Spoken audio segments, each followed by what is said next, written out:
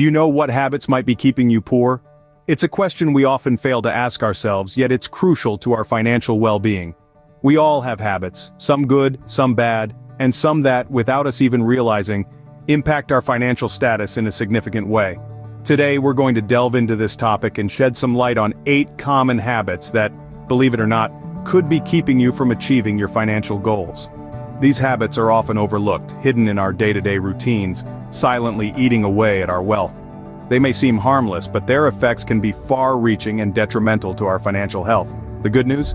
Once we identify and understand these habits, we can take steps to overcome them, paving the way to financial freedom. Ready to uncover these habits and learn how to overcome them? Stay tuned. First up is the habit of paying yourself last. Now, you might be wondering what this means. Well, it's a common practice where you cover all your expenses, first bills, groceries, leisure, you name it, and then save whatever is left at the end. Sounds familiar, right? The danger here is that often, there's not much left to save. This approach doesn't prioritize your future financial health. So, what's the alternative? It's simple yet profound: pay yourself first. This means setting aside a portion of your income for savings as soon as you get paid, before you spend on anything else. It's about treating your savings just like another bill that needs to be paid, but this one is an investment in your future. There are many ways to make this a habit. Automate your savings, set savings goals, create a budget that includes savings as a line item. These steps can help ensure that you're not left at the mercy of what's left over after expenses. Remember, make yourself a priority and pay yourself first. Secondly, let's talk about bad debt. Not all debts are created equal, my friends. There's good debt like a mortgage or a student loan, which can help you build wealth over time, and then there's bad debt, the kind that keeps you poor. This typically includes high-interest debt like credit card debt or payday loans. These kinds of debt can trap you in a cycle of making minimum payments while the interest keeps piling up. It's like you're running on a financial treadmill, not getting anywhere and sweating buckets. So, how do we combat this?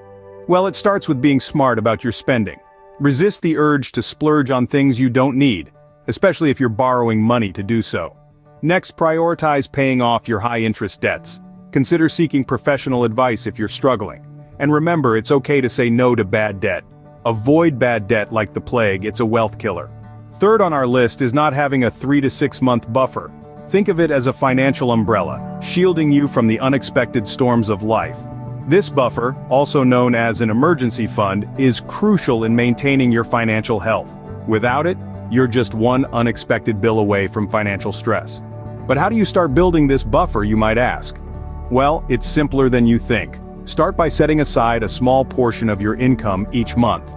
It doesn't have to be a big amount. Even the smallest contribution can add up over time. Another great way to build your buffer is by cutting back on non-essential expenses. Evaluate your spending habits and see where you can make adjustments.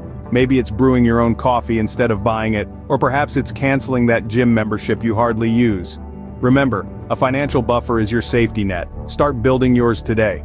Before we continue, if you're finding this video helpful, don't forget to like, share, and subscribe for more valuable content.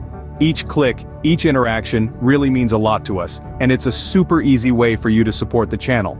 Plus, you wouldn't want to miss out on all the helpful tips and tricks we've got lined up for you, right? Alright, let's continue with the list.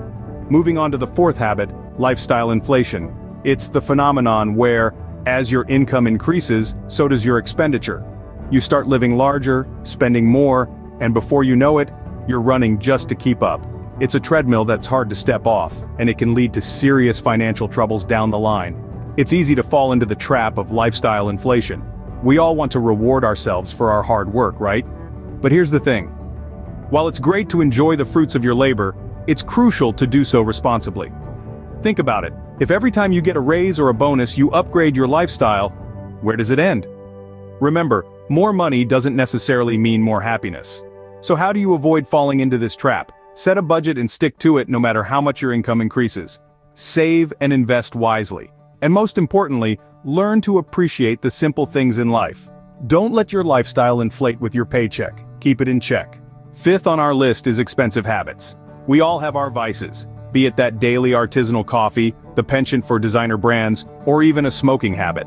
While these might seem like harmless indulgences, they can quickly add up and take a significant toll on your finances. Imagine this. If you spend $5 daily on a cup of coffee, that's around $150 a month. and nearly $2,000 a year. That's a substantial amount that could be better utilized or invested. So, how do we tackle these expensive habits? First, identify them. Track your spending and see where your money is going. Once you're aware of these financial drains, you can start making changes. Opt for a home-brewed coffee, look for affordable yet stylish clothing, or seek help to quit smoking. Remember, it's not about completely denying yourself pleasures but making smarter, more economical choices. Expensive habits can drain your wallet, make the switch to more economical choices. Sixth, we have the habit of focusing too much on saving. This might sound counterintuitive, right? But here's the deal. While saving is undeniably important, obsessing over it can be a deterrent to wealth accumulation. This is because the money you're diligently tucking away in your savings account is, for the most part, idling. It's not generating any significant returns. Now let's shift our focus to investing. It's like planting a seed and watching it grow over time. The returns from investments, especially when compounded, can be a game changer for your financial health. So, the key is to strike a balance between saving and investing. So, how can you start? Begin with a little research.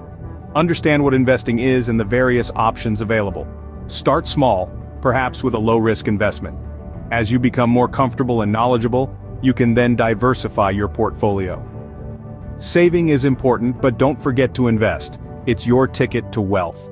Seventh, we're looking at paying too much in taxes. Now don't get us wrong, paying your fair share of taxes is not only legal, it's the right thing to do.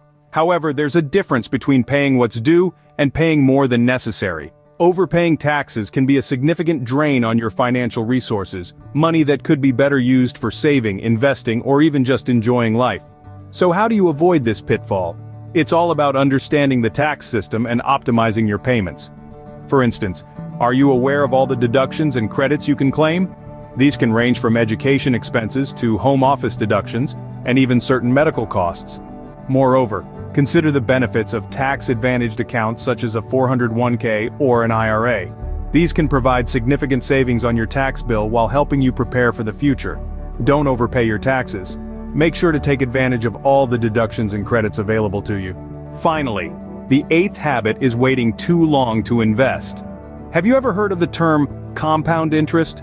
It's a powerful tool that grows your money exponentially over time. Think of it as a snowball rolling down a hill, gathering more snow and growing larger the longer it rolls. That's how your money behaves in the world of investing. The sooner you start, the bigger your financial snowball gets. Now you might be thinking, I don't know the first thing about investing. That's okay, there are plenty of resources out there to help you get started. You can explore low-risk options like index funds or robo-advisors, or maybe take an online course about stocks and bonds. The key is to start somewhere, no matter how small. Remember, the best time to plant a tree was 20 years ago. The second best time is now. Don't wait to invest. The earlier you start, the more your money can grow. And there you have it, 8 money habits that might be keeping you poor. From putting yourself last and accumulating bad debt, to ignoring a safety net and succumbing to lifestyle inflation. Expensive habits, excessive focus on saving, paying too much in taxes, and delaying investments, we've covered them all. It's time to flip the script and rewrite your financial story. Start changing these habits today, and watch your financial health improve. Thanks for watching.